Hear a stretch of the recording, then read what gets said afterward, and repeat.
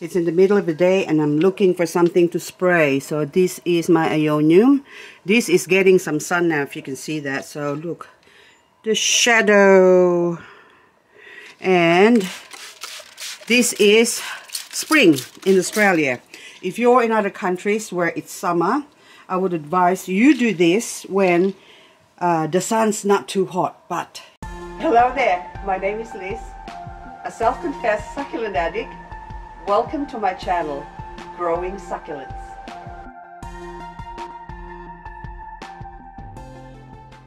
Here in Australia, it doesn't really worry me. I spray them even in summer, but of course I don't intentionally go out of my way and say, oh, it's the heat of the sun or middle of the day and it's 40 degrees. I'm gonna run out and spray my plants with my METHO solution. No, you also have to be considerate and think of the time for your plants. It's best when it's late in the afternoon or early in the morning. Oh my God, you're gorgeous. Do you have some aphids or mealybug as well? But anyway, oh, there's a spider. I'm sorry, spider. Look, it's running. Okay, that is so gorgeous. Anyway, that's my original Jinmitenu. I am looking for things to spray. Normally I use, because I've got ants activity going on in here, normally I use my ant solution, which is another video, but I haven't done it yet, so you'll have to keep an eye for that video. Now this one here is my Echeverria. What are you? Sovereign Sands? Are you Sovereign Sands? I can't remember all this. Yes, it is. Yes, Sovereign Sand. You look like Sovereign Sand, which looks very much like. Now that one there is not a Sovereign Sand or a Gusto. That's actually a Clara, which is the next one here. Okay, that's a Clara. That's a Gusto with a Clara. Now this one, this is Sovereign Sands with aphids. So the sun is shining on it and I'm spraying it, and it's 1:30, almost 2 o'clock in the afternoon here. So a lot of people don't know when to spray or use the METHO solution, because the METHO solution is nice and cool. Probably the succulents will appreciate it during summertime as well, because it keeps them cool. But as long as you have it diluted, like my 1 cup and a 1/4 cup ratio, that's 250 ml to 60 ml.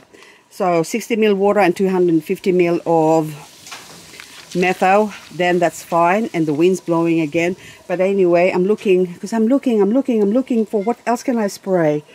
Okay, it's flowering right now, so the aphids are showing up, and soon the mealybug as well. They'll be hiding in their little hidey hole. They're also hibernating, but soon they'll be out. But anyway, the cotyledon, my cotyledon, a few requests on how to grow for cotyledon, but I'll do a video, separate video for that. Anyway, isn't there any more? Graptotheria, red eyes, cristata or crested one.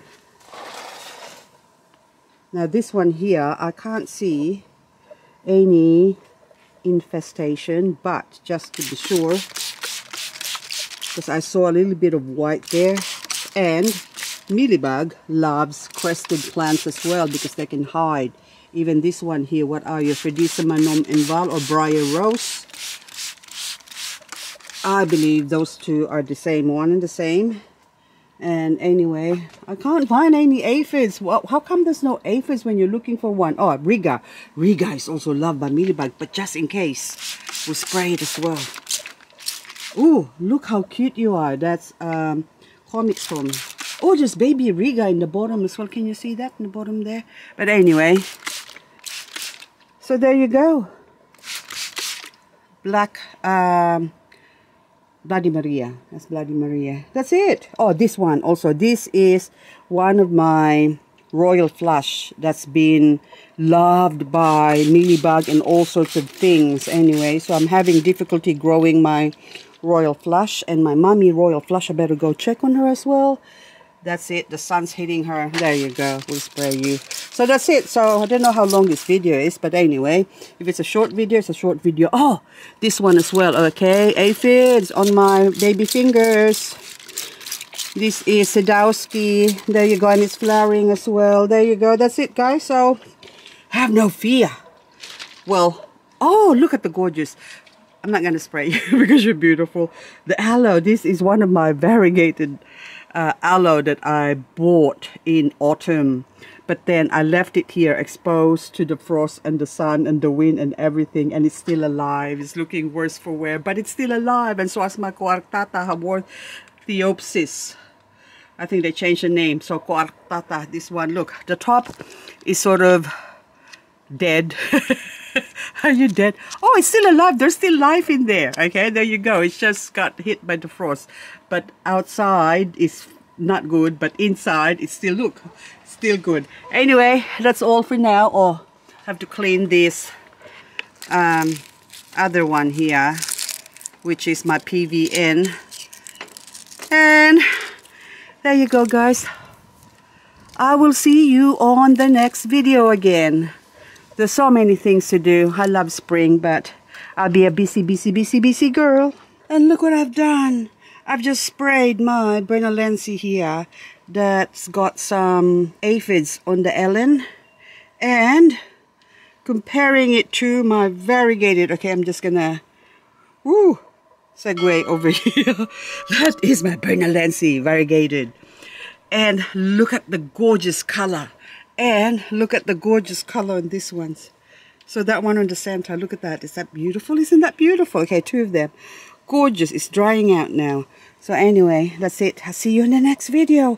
Oh, sorry, ant. But then that's going to come back. So METHO doesn't work for the ant. I need a different solution for my ants. Or should I say, I use a different solution for my ants.